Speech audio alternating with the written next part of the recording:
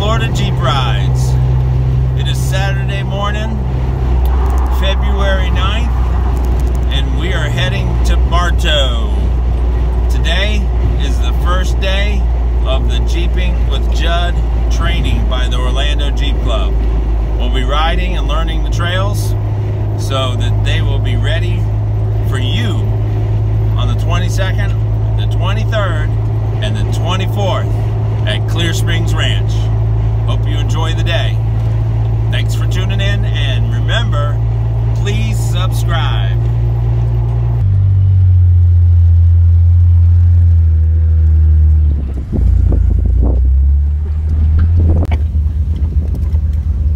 Well, we're with Leanne's group,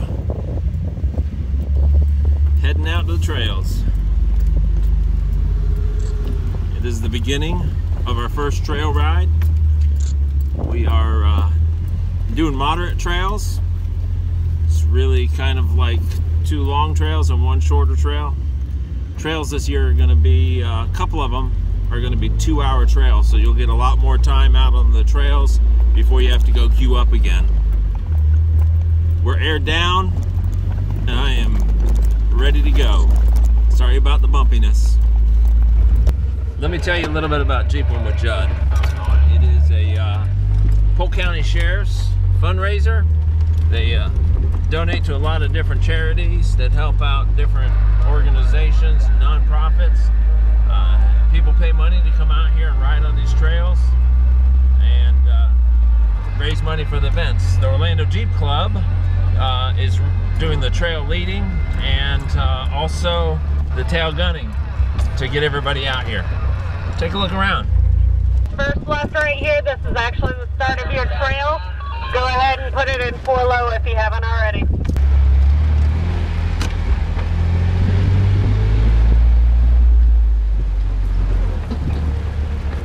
Ladies and gentlemen, I present to you Gator Run.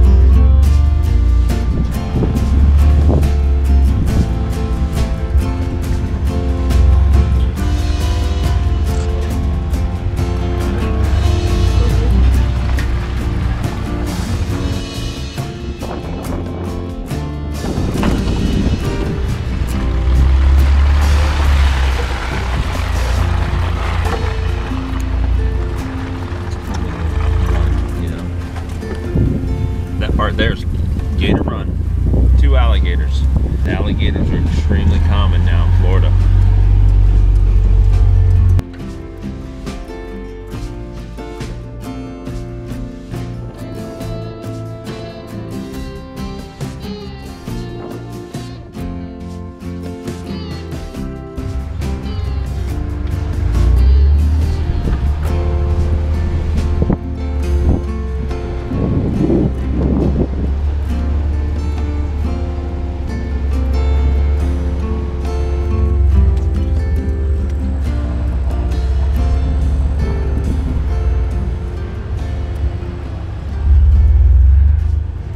What you guys need to do for me that are watching, I need for you to let me know whether you like Are you writing out a script again for this year? What was that? Are you writing a script for the trail leaders? It's this one right here. What I need for you guys to do for me is I need you to let me know whether you like the longer videos the shorter videos. Tell me what you think is the optimum time for a video. I know a lot of people, they kind of like to see these trails because that way you know what you're getting into out here. But I kind of like to tell a story too. So, you know, I'm prone to jumping out for a snake. Off to our side, as you can see, is what's the Florida swamp. In these areas, you can find a lot of cottonmouths, diamondbacks on the edges. One of the things about Florida species that a lot of people don't know is the indigo snake actually requires up to or more than 250 acres of land. An indigo snake needs water area during certain parts of the year, and the rest of the year they tend to go up into drier land.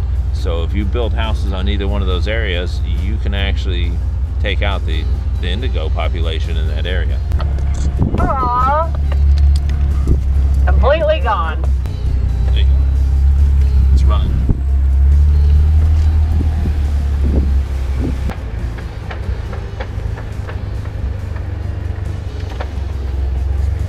Was it filled in for Jamboree, or was it still its original state for Jamboree?